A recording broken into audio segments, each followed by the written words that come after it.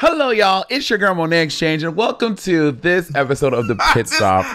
Today, we have a queen who is a comedy queen.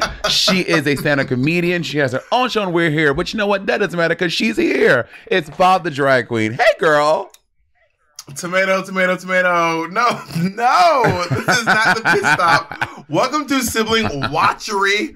Roberta, it's season 14 of Drag Race. Before we start, overall, what was your thought about, like, I was very curious, like, watching it, I was like, I wonder what Bob thinks about this episode, like, overall. You mean after or going into it? Going in. Two different thoughts. Oh, really? Going in, I was kind of like, honestly, from the Meet the Queens, I was like, I'm not really feeling this cast. I was literally feeling one girl, maybe the two. Snack. It was the snack and a little bit of Willow Pill. And everyone else, I was kind of like, they're all fine. I don't hate them, but none of them were like jumping out at me.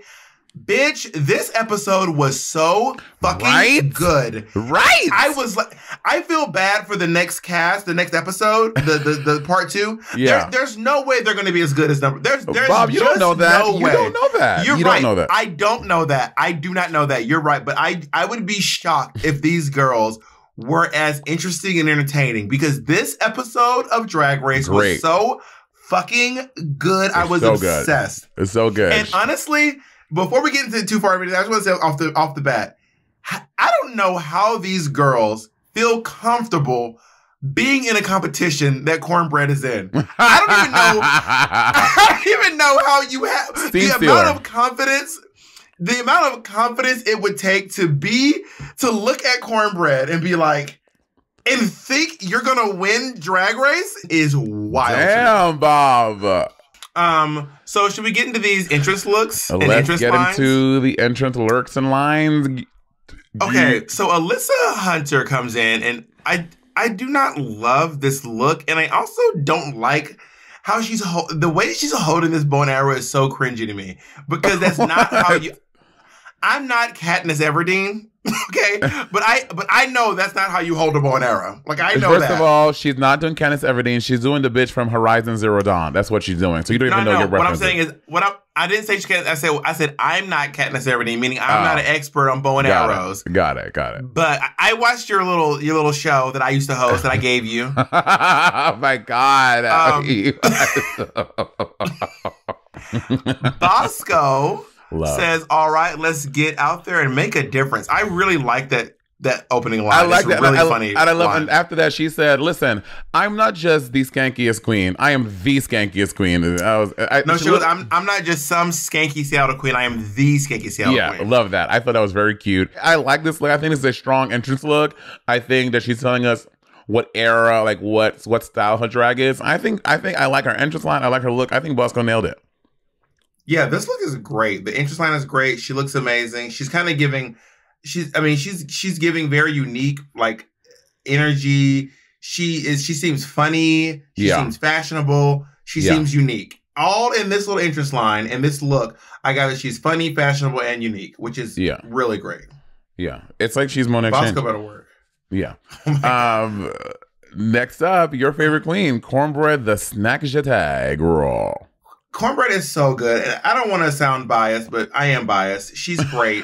I think she's phenomenal. I love this look. I love the hair. I don't love her entrance line, "Is you hungry because I'm baked?" Because, bitch, I'm baked. Yeah, I didn't get the baked part. I thought maybe there was something that I'm just not smart enough to figure out. She's baked because she's cornbread. Because she's cornbread. Oh, and also baked like cute. I think also baked like I'm on weed as well. Oh, she's a stoner. Up next, Bob. Willow Pill. I do not like how RuPaul is saying her name. Willow. She sounds like you making fun of Andy telling me saying that we like each other. Willow Pill.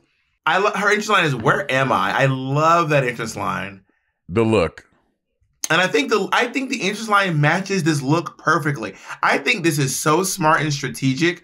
I thought from the moment she walked in, I was like, I like when I looked in the shirt said angle, I was like, I'm immediately invested. I don't think this is like some great fashion statement. I think that back when High School Musical was a thing and Sharpay was dressed like this, it was a moment.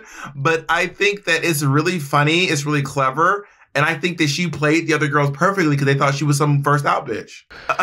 Look like Carrie Colby. I have one thing to say, baby. You already know every kiss begins with K. That's a cute entrance line. Obviously, Carrie is fucking stunning. She's beautiful. I don't like this dress. It's not my favorite. I don't like the shoulder thing. I like the little flowy, chiffony stuff, but the dress, again, is not my fave. Yeah, there's a lot wrong with this dress. You know what? If you're going to wear one sleeve, then it has to come across from the shoulder to the other armpit. Not looking like one sleeve was just removed or never added to the garment. So if you have a sleeve hole, then you need to have either two sleeves or no sleeves. Yeah. You know what I mean? But she is one of the most beautiful people I've ever seen in my life. Jesus Christ. Yeah, she's absolutely stunning. I cannot say that I love her look. Moving on to another stunning queen, June Jambalaya is so pretty. She's very pretty, gorgeous in the face, and she had my favorite promo look. And then I saw this enter the workroom. I said, "What is actually going on?" I literally cannot wrap my brain around what's happening in this look. Her waist is cinched. Okay, her waist is cinched. The wig is nice, and her face is stunning. That's where all the compliments end. Shall we move on to Miss Orion's story? Okay, hey RuPaul. Yes, we've been trying to reach you regarding your car's extended warranty. Oh, perfect. Well, then I just have one more question for you. Are you ready, Boots? What the fuck was this? What is this? Bitch, you wrote a whole scene, girl. I don't get how the hamburger matches her outfit. Yeah, I don't get the hamburger, but her outfit is nice.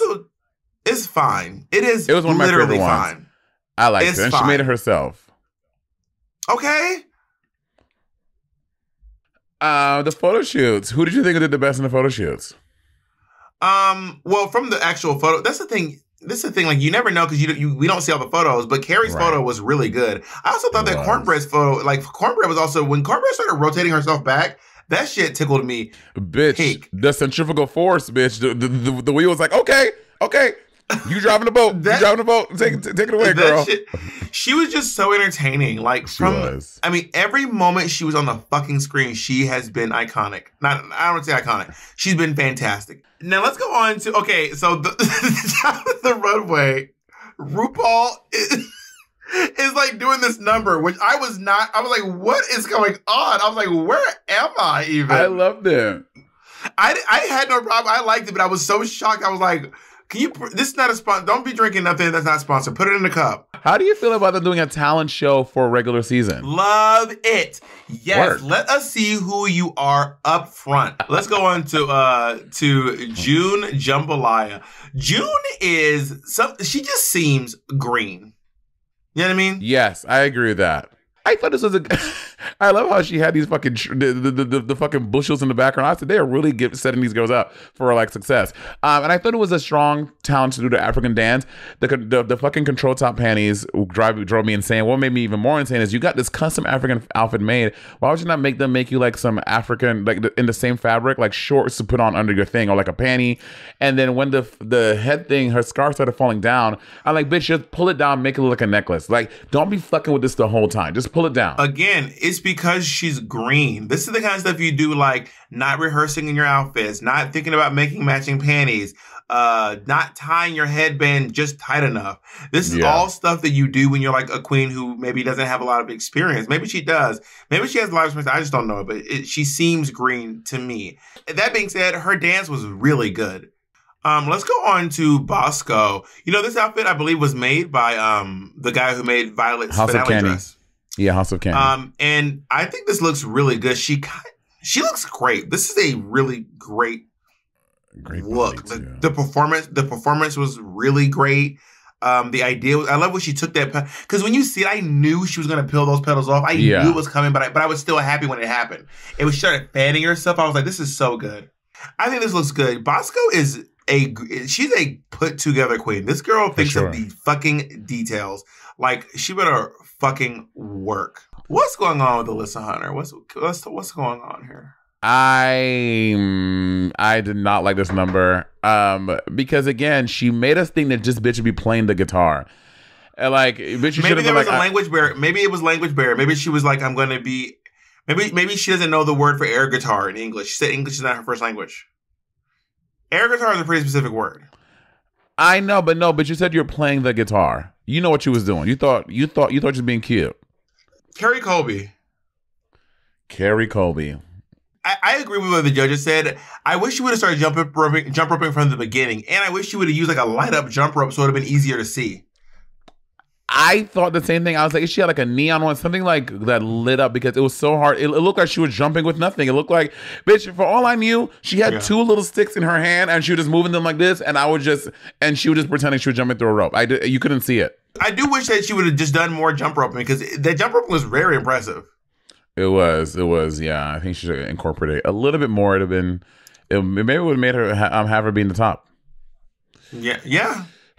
Orion's story, Lord Jesus. I will say, it do take nerve to be like, I'm going to come in here and do it. It take nerve. It really do. And when I watched Untucked, she was like, I just kind of ran out of time and I had to move and my cat was having health issues. I was like, that is all very upsetting. But also like, girl. Let's go on to Cornbread. Cornbread did an original song, which is actually Ocean Kelly told me something today. So this beat that Cornbread rapped over, it's like this. There's this beat maker on YouTube who has this beat. He like licenses it out. So she actually went and like licensed this beat. Work. Like legally licensed this beat and like wrote this rap and like professionally recorded it. It was really good, even down to the Merle Ginsburg missing so on the milk carton. So good, Bob. And then I don't love this wig though. I gotta be honest. I don't love this wig. I think it might be Zach Killian, or maybe correct me if I'm wrong, y'all. I think it's Zach Killian, but it was great, and I love how she did like when she bucked at the audience. I was like, Cornbread is out here scaring white people. So Willow Pill did a self-care during quarantine number, and I honestly liked it. The reason why I liked it because when she pulled out the toaster, I started laughing. It's really dark humor, and I started laughing. And because it made me laugh, I thought it was good. Yeah, I did not get it. Now, watching it again for a second time. Watching it again for a second time, I got it. But when I just watched the episode for the first time, I was like, I didn't get it. Now, does that...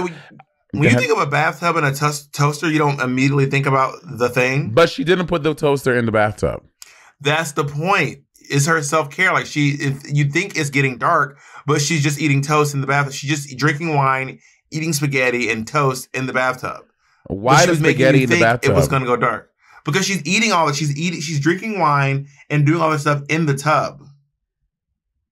And did she say it was self-care during quarantine? She says that in her thing? When they opened it up and they showed everyone's talent on the screen, it said self-care during quarantine. I must have missed that. See, I must have been taking a note or something because I think I missed some crucial details that made me not understand the number. And I will say, when she did a reveal from this nightie into her swimming suit, Willow's body was so hot. I was like, I was like, not these little cakes.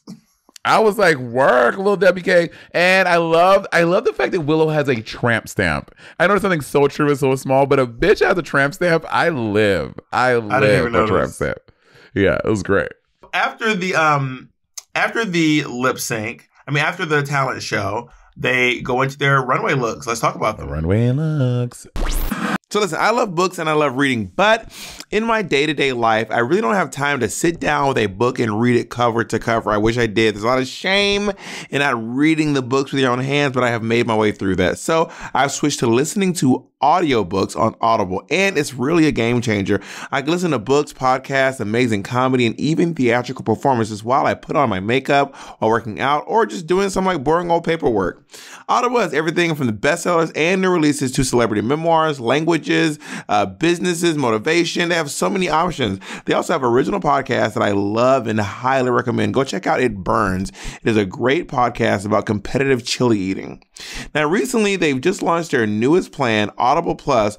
With Audible Plus, you get full access to Audible Plus's catalog, which is filled with thousands and thousands of select originals, audiobooks, and podcasts, including ad-free versions of popular shows, as well as exclusive series. Now, I recommend this, and you should know that I star on Kate McKinnon's audio comedy, Heads Will Roll, which you can find there as well. So if you want to check, it's me, Kate McKinnon, Tim Gunn, and maybe you've heard of her, Meryl Streep. Yeah, I roll with the big dogs. To use your Audible membership, you'll need to download the Audible app. The Audible app is free and can be installed on all smartphones and tablets. You can listen across devices like Amazon, Alexa-enabled devices without losing your spot. Visit audible.com/rivalry or text rivalry to 500500 to start your free 30-day trial. Again, that's audible.com/rivalry or text rivalry to 500500 to start your free 30-day trial today. These days, everything is online, and it's really important to me that my website looks as fabulous as Miss Monét Exchange does. Making websites can be hard, but I found a perfect home at Squarespace. Squarespace uses incredibly intuitive design to help build your website. You can build your dream website without knowing anything about code or computers, because God knows I'm not involved in the Matrix. I never been with the Matrix. If I wanted to be in the Matrix, I'll purchase Squarespace. Amen. Squarespace has a really great and easy to understand analytics tool to help you gain powerful insights into who's visiting your site and how they're interacting with your content, including page views, traffic sources, time on your website, most read content, audience geography, everything. They also take care of buying and managing your domain name and make linking into your website super easy. Buying a domain from Squarespace is simple because there are no hidden fees or price hikes. Each domain comes with an ad-free parking page and free Whois privacy on eligible domains. Squarespace also has great SEO tools and takes the guesswork out of search engine optimization for your website, which means you'll get found in search by more people on the Googles more often. For me, this has been really helpful for selling my merch, honey. There's a lot of Monét Exchange knockoffs out there, them little $2 ones that I ain't authorized, but sometimes they be $200. So make sure you're going to the right place. But I'm always confident my merch is at the top of the list because I use Squarespace. Squarespace has the tools you need to get your business off the ground, including e-commerce templates, inventory management, a simple checkout process, and secure payments. Whatever you sell, Squarespace has merchandising features to help make your products look their best, darling. Head on over to squarespace.com for a free trial, and when you're ready to launch, go to squarespace.com/rivalry to save 10% off your first purchase of a website or domain. And let me tell you, they can be expensive, so this is a steal. You know, I'm an LA girl now. So Valley. And what I miss most about New York City is going to see Broadway shows. I still travel to New York City a lot because I'm very welcome there. But sometimes it's for like last minute or I have to change my flight around. So it's hard to figure out when I can go see shows. Thanks to Today Tix, I've gotten to see so many more shows than I normally would because of how quick and easy the Today Tix app/website makes getting tickets. They have amazing prices for some of the best theater I've ever seen in my life, and I do not say that lightly.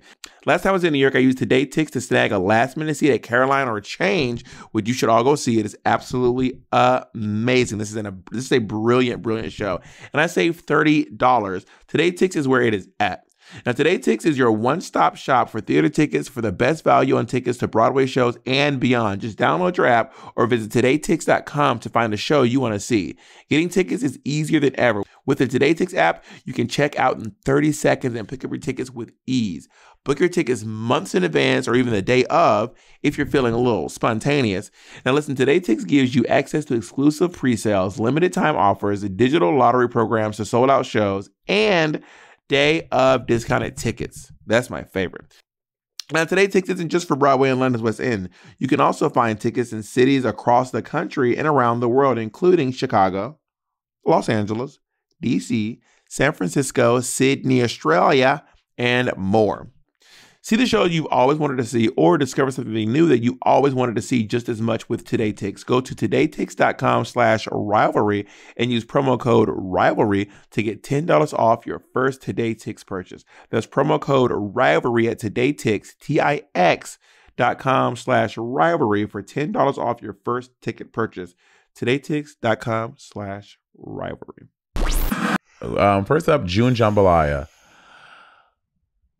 I like this except for I don't like how it stops at like mid shin. If she would have got the outfit to be a full pant moment, like into the shoe out, it would have been great. But it's stopping mid shin, throws it off for me. Again, she looks fucking stunning. Her face is gorgeous. I love this fabric. I love the crystal on it. It's just the bottom, like we talked about before. Sometimes the shoe is such an afterthought that it can throw off a whole look for me. I don't think that these flowing sleeves are appropriate for the look. I don't get why they're there. I don't think they make it look nice. And I also don't like this like shoulder piece that's kind of like buckled in the front. So you see the underside without the stones. And I don't think they look good. I think it would look better without it. And also the color is a little, it's not like ashy, but it's not rich brown. Oh, I like it. Red. There's not enough red in it to match her skin, I don't think. And I agree with you. It should go down her ankles. Yeah, I should go down to her ankles. Yeah. Bosco. My only thing about Bosco is that this is a little reminiscent of what she walked in the runway in, and I'm like, are we going to see you in a horns every time we're out here? You mean her entrance? The workroom. Yeah. Are you going to be in? Are you going to be in a horns every time we see you? Is this the thing? But that being said, this look in and of itself, it looks really good. Yeah, I like it, and I think she's telling a story. I don't think it's going to be every time. I think this is a nice through line for the whole first episode. Like we saw her. Yeah, I really enjoyed it. I think she looks great, and I like the story she told this first episode. Good job, Bosco. She had a really strong start. Yeah, Bosco's a real contender. I'm shocked. From her Meet the Queens, I did not see this, and I stand corrected. I'm happy to be corrected because she's really turning it out. She's very smart. Yeah, for sure. Speaking of fur, Alyssa Hunter, who's wearing ostrich. This looks really good. It's giving very My Fair Lady, and it's or some sort of a. It's cute. I like this. Yeah, I see. I get the period. This is expensive. The bugle beating, the stones, the ostrich feathers. Like, this is an expensive look. My only critique is like she kind of threw it away on the gloves. She just had like those like really cheap satin gloves when it should have tied the glove in a little more. Again, this is beautiful. She looks stunning. It's just like a little tiny detail of the glove for me. But I think I would wear this outfit. I love that hat. I want the hat. My only critique is that that's not a real umbrella, and I can tell it's not. Like, that doesn't look like an umbrella. Like, if you untied it, it wouldn't umbrella. Why do you care? Why do you care about her gloves? I mean, I care about you care about what you care about. Why do you care that her gloves don't match the rest of her look? Like, it doesn't look like an umbrella. So it takes me out of the fantasy because I'm like, that's supposed to be an umbrella, but it's just clearly not an umbrella. But besides that, this looks great.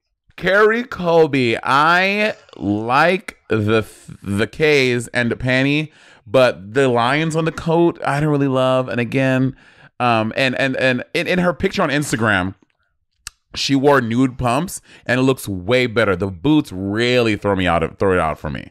Can we talk about one of my favorite Twitter interactions? Your homegirl, Gia Gunn, said, "So happy to see a trans person on an actual season of Drag Race. The doors that I've opened." And then Mick tweeted and said, "I love my fake season." Let's go on to Orion's story. Girl, no. Why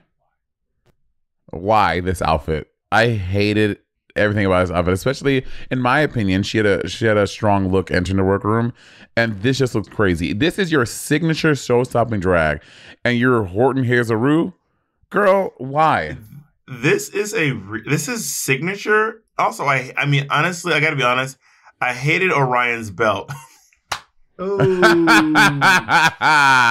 I really don't like the belt. I really don't like the belt. It's like the belt is too big, and I don't get it. Maybe I'm not the intended audience. I don't get it. And when Ruth said that this bitch looked like she picking cotton, I said, "Oh my god." Let's go on to Miss Bread. I agree with what the judges said. She did need a headpiece would have made it look good, but besides that, this look is great. This look is really good, and I commiserate. I know the feeling. Here's the thing: I'm not gonna get down on queens because their tights are ripped, because you do not know when this bitch tights ripped. You have no clue if it could have happened right before you go on stage, and you cannot you cannot run back to the workroom and fucking put on tights. I love this. Yeah. This fabric is, first of all, her and Lizzo went to the same, I'm sure this is probably Michael Brandville as well. Cornbread looks stunning. Also, Cornbread, can we just give a nod to this bitch perfectly fucking nailing her padding and the color of her tights? She has like a dark Java tight first, and she put a light like chestnut fishing on top of it, so it comes out to be, look, it is perfectly matching her upper body. That is fucking fierce. And I know it's a small detail, but I love shit like that. She looks Do you know stunning. For a fact that's what she wears tights, or are you just assuming? No, because when they zoomed in on the fishnet, and I was like, oh, that's a Java underneath, and that's a chestnut tight. Maybe Cornbread can confirm or deny, but I'm pretty sure it's a Java Capizio bottom, and then she put a chestnut fishnet on top. More fierce. She has like a cute gait when she walks. She kind of like walked like this. She was. Oh, like this bitch about to fight. She's like, who I got? She's like, cha-cha, hey. Cha-cha, hey. I was like, that's how she was walking. I was living. Yeah, it was very cute. She's charming. Very charming. On to Willow Pill. Willow Pill. Like this look. I wish that the leggings were like closer to her body. I don't like the wig though. The wig is what I don't like. The wig, I agree. I agree that I did not like the wig. I liked everything else. I love the tights. I really enjoyed this. I thought it was great. Yeah. I love a top that goes down into leggings, that goes down into like wrapping around like a footy as well. I think something about sure. Like when the leggings go into the shoe, that is really cute to me. Yeah, I think she But I don't like this wig though. And I would like for her to maybe explore something with her makeup. I'm not a makeup expert, but something about it is unpleasing. What was your favorite look? My favorite look would have to be Cornbread Disnactate. I think it looks expensive. I would fucking wear this. I love the gloves, the shoe. Cornbread is my favorite look for sure. I'm gonna give it to Bosco.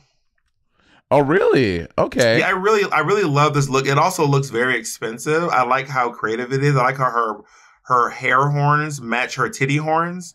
Yeah. It also just tells an entire story. The entire episode is just one fluid story. This like her opening look was that devil thing, then it was a burlesque, and this looks like a burlesque devil. Maybe I'm trying to find a connection with her already, but it all works for me. Yeah, I agree. I think she was great, but my favorite was Cornbread. Who was your least favorite look? Orion. Yeah, like Horton Hizuru, terrible. I hate it. I hated this look. Yeah, it's not popping. Not great. It's not bussin'. Yeah. And they go into the lip sync, and during this lip sync, did you agree with the bottom two? Did I agree with the bottom two? Is that June, what you would have put in the bottom Jambalaya, two? And I thought the bottom three were Alyssa, June, and Orion. And I could have taken Alyssa or June. Either one of them could have been in the bottom for me, to be honest. Yeah. So I'm not mad about the bottom two at all. It was a mix for me because I think June had a stronger talent, but Alyssa had a stronger runway. And I do love when Drag Race considers a runway, because I think oftentimes we have agreed on this show that sometimes it's like did you see the runways? So I do think Alyssa's runway saved her from the bottom two this episode. When I look at the bottom two in their performances, they were performing to Water Me by Lizzo. Yeah. And I agree with Trinity. June 8. I don't agree. Bobby, 8? Not 8. 8 is how you describe Monét X Change lip syncing against Jujubee in All Stars 5. Okay. Or how Monét X Change destroyed Justin Ray Bottoms in season 4. I mean, in season 10. Or how Valentina lip syncing against Monét X Change on All Stars 4. Okay, that's 8. Okay, those people 8 those other girls. This was not that. It was fair.